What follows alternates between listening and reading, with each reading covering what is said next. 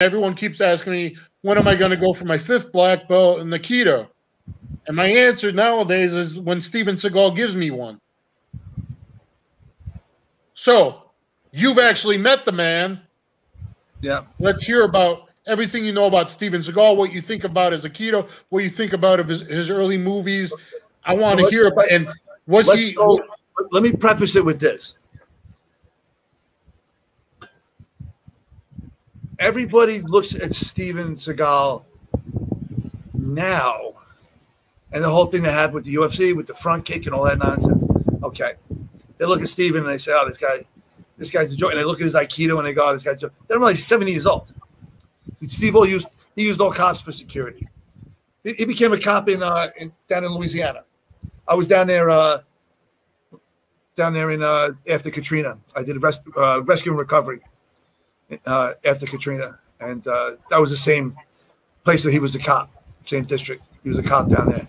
Anyway, I met him there, so I was like, "Oh, I'm a judo guy. I do karate, Japanese jiu-jitsu."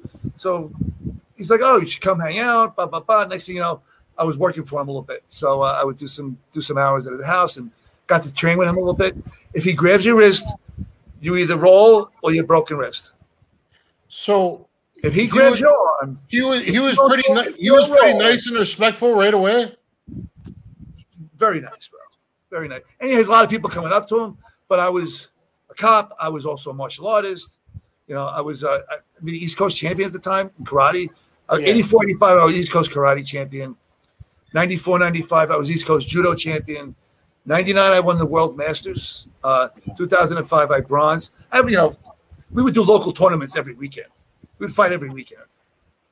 So Seagal, does he give you his number or what? Like you have a nice interaction when he first. Well, I knew he was driving. He was like, "Oh, you know Billy?" I said, "Yeah, I know Billy." So he's like, "Oh, but Billy, bring him to the house sometime." All right. So what's the first time you go over to his house like? Invited in, we'd come in, talk, coffee, hanging out. We had to go somewhere, so we went. We did a run, and then he was like, "Oh, you want to work out a bit?" And he threw me around like a rag doll. Seriously? Oh yeah, like a rag doll. Like a rag doll. I mean, it's not like you were unfamiliar with Aikido stuff because you're a Japanese jiu-jitsu guy, and you're a judo guy, and you're a karate guy. If he grabs you, and he's gonna throw you back then. We're not BSing here just for the video. You're being legit. No, dude, this is legit. I don't lie. I got no reason to lie.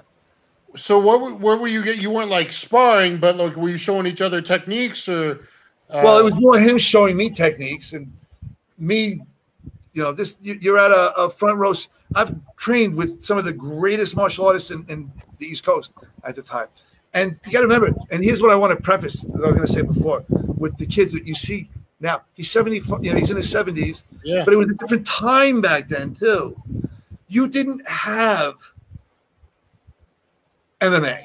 Now, Steven, to his credit, he's a black belt in judo too. He's got black belts he's got black belts in karate. He started in karate. In fact, I have literally wrist locked people, throwing them out of bars. I just realized, and the wagon wheel in Lansing area, Michigan, in the very same place where he was a dishwasher as a teen and met his first martial arts instructor, his karate instructor. The very same place, the wagon wheel. I literally at 18 to 22, 23 years old, whatever, when I was at university, off and on, I've thrown people out of the very same restaurant / bar / bowling alley that he was a dishwasher and met his first karate instructor. Yeah. Unbelievable. Also, these guys talk a lot of trash about Steve, and he's a star. Steven can have an attitude. I'm not going to deny that. I'm not here to defend him. I'm here just to tell the truth. I like the guy. I like the guy a lot. I thought he was a great guy. So the first time you at his house or a dojo or whatever, he's showing you techniques. What did you feel? What did I feel? Yeah. He had control. As soon as he grabbed you, he had control of it. He was able to lead you. You know what I'm saying? He was able to lead you. I like his tension. I came from Aikido Jiu-jitsu, right? Okay. So my jiu-jitsu was very, very combat-based. But Steven, that style of tension-ru is very, very street-oriented. Very, very street-oriented. So it fits in. But if you have to have a good base in other martial arts in order to make the. Well, I think to make the Aikido, the Daito Ruaki Jiu-Jitsu, the Japanese Jiu-Jitsu work, I think you should first study Judo because it gives you the strong spine. That's my point. And the strong base. That's my point. That's my point. I did it backwards. I did it Japanese Jiu-Jitsu, Judo, Brazilian Jiu-Jitsu. If I was to do it now, it would be, and wrestling, it would be Japanese. It wouldn't be Japanese. It would be Judo first as a kid. Get your kids into Judo or wrestling. Judo or wrestling. Get your kids into Judo or wrestling, then Brazilian Jiu-Jitsu, and then add in the self-defense. Okay, so let me get you back to Seagal because I want you got firsthand experience nobody else has. So you said he felt like if he got a hold of you, he owned you. Can you describe that in a jiu-jitsu term? Does that mean he has a very strong center? He's a tall guy. He never bends over.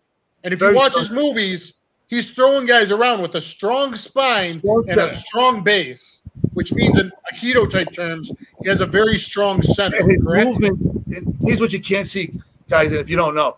The reason why the hakama are there is to hide the foot movement. All his strength comes from his movement of his feet, not his hands. Which is also timing and base and rooting of the ground. It all goes into it, but it's his movement. Steven, if he got a hold of you, you were going for a ride. If you didn't go for the ride, you're going to be going to the doctor because you're going to have a torn rotator cuff.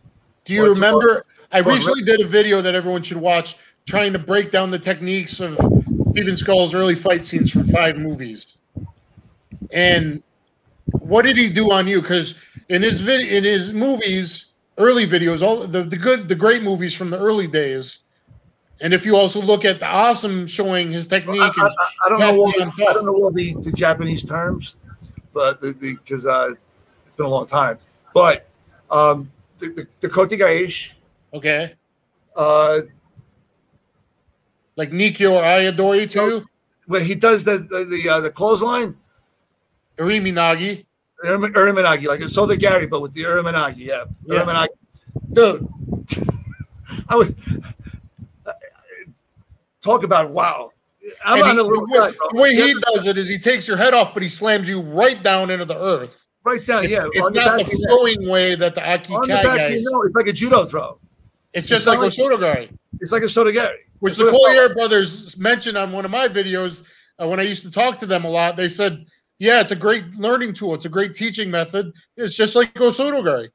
When I do my Osotogari in the street, I do it like Uriminagi. Or in Systema, it's the breaking structure and the head tilt, or World War II combatives, Fairbairn Sykes stuff. It's all the same. That's what I learned from. That's what I learned from. And he seems Steven really like Katanagi, the head and arm throw, which I say is practical too. I have a top 3 Aikido techniques every cop and martial artist should learn video people should check out. Katanagi head and arm spin. He also likes Shomenate, the throat shove technique. And the Yubidori. And Yubidori, the finger lock. Yubidori. And for the police department, for a real fight in the street, Yubidori's if you break a guy's fingers, fight's over. So Yubidori's great. So 100%, Steven Seagal's Aikido is legit, especially not now as a 70-year-old man. If you look at him in the 70s, Path Beyond Thought, and 3 guys coming to attack him. I want to hear you say it, Ray, with your jiu-jitsu black belt, your judo black belt, your Japanese jiu-jitsu black belt, your karate black belt. Is Steven Seagal's Aikido legit or not? Legit. 100% legit. 100% legit. Steven's legit. That was Out for Justice, which has some of the good guys in it. Not Out for Justice. That was Chicago. It was no, that was Above the Law. So it was Out for Justice. Yeah. Out for Justice was in New York, and that's the movie that I think has a good script that I want to do I don't want to say remake, but let's say an homage type film to, with some of the real guys. You know, I know some of the real guys, and maybe I'm going to get them in the movie too. Maybe they're going to produce. Okay, so with Steve, that's pretty much it. You know, I got to work with him for a few months and been back and forth on the set and got to train with him a little bit. Got to train with him a few times, but he was legit, bro, and a nice guy. And Kelly, you couldn't ask for nicer.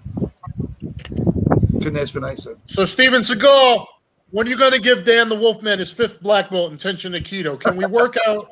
I'm the guy showing that these wrist locks and stuff and these standing arm locks bent Udigarami elbow crank, Russian 2-on-1. I'm the guy out there showing I can do it against jiu-jitsu guys, judo guys, wrestling guys, professional MMA fighters.